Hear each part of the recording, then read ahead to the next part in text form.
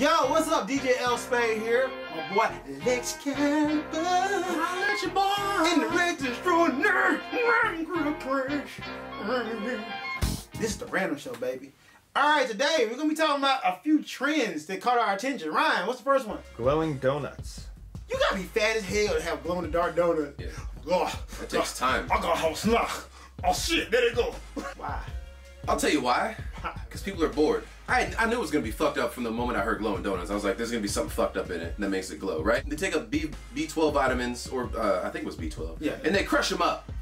And the B vitamins glow under black light. They put that in frosting, and they put the frosting on the donuts. You know there is a toxicity level for vitamin. They took like hella B pills, just like a whole tub of it, and just crushed them all up into powder. There are some risks with that. You guys are missing a huge thing here, though. Who usually has black lights? Police? Hippies. Forensics? People who smoke something. I thought people look for nut stains.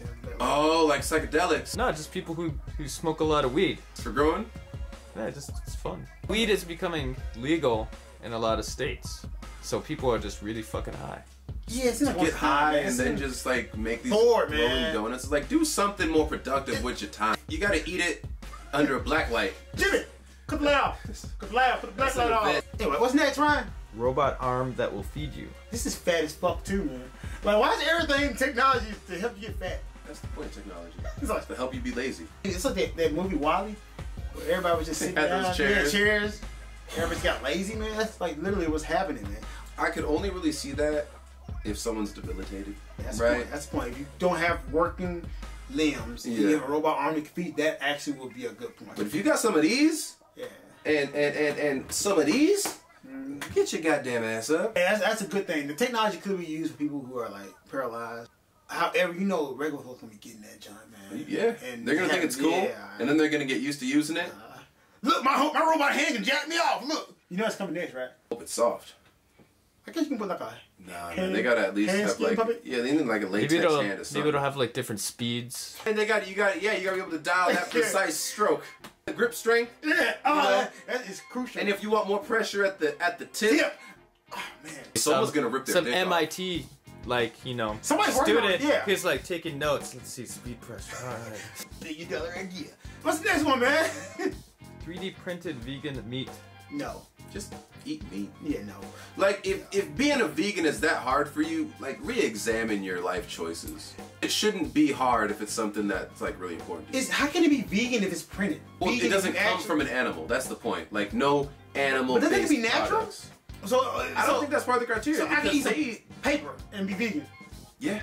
That's stupid. Yeah, I don't mind vegans and stuff like that, but why do they have to make like vegan chicken or vegan meat or because vegan they things? can't kick it. That's my problem with you vegan guys, man. Y'all get all preachy. Well, I thought they made it because I'm so progressive and animals hurt.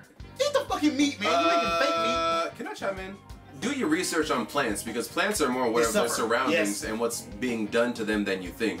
So if you don't eat meat because animals suffering, that means you're choosing to make plants suffer. You know, I had a... And that's a fact, they can suffer. Arguing with a guy on Instagram about this. When you can tell me about that. I did that vegan thing. Yeah. I was like, if you vegan, try to vegan. I did the same argument you did. He's like, animals are sentient. How do you know? Yeah, there's like... You ever been a plant? There's been some like pretty good research done recently that shows that trees and things actually are sentient. Yes, they are. And they even have like a language. Something's gotta die. How are we picking and choosing, man? Like, so you're not no better than anybody eating this meat. Somebody gotta kill the meat. Somebody gotta harvest the carrots that have feelings too. Yeah. You ain't no better than us. Also, organic farming and all that shit takes up more land. Yeah, it does. Another thing, I'm on a roll, man. Look, when you take the farm equipment through the fields to get their wheat grass, whatever, think about all the animals that get chewed up with them tractors. Sure. All the field animals, the snakes. But we're not counting snakes, rabbits. are we? Because they're not cute. Huh? Yeah, we're not counting snakes and the dumb beetles, are we? Yeah, vegan. You ever thought about that? So there's a lot of death in your footsteps, even if you're a vegan. Eat a bacon wrapped dick and die. Yeah, tofurkey bacon wrapped tofu dick.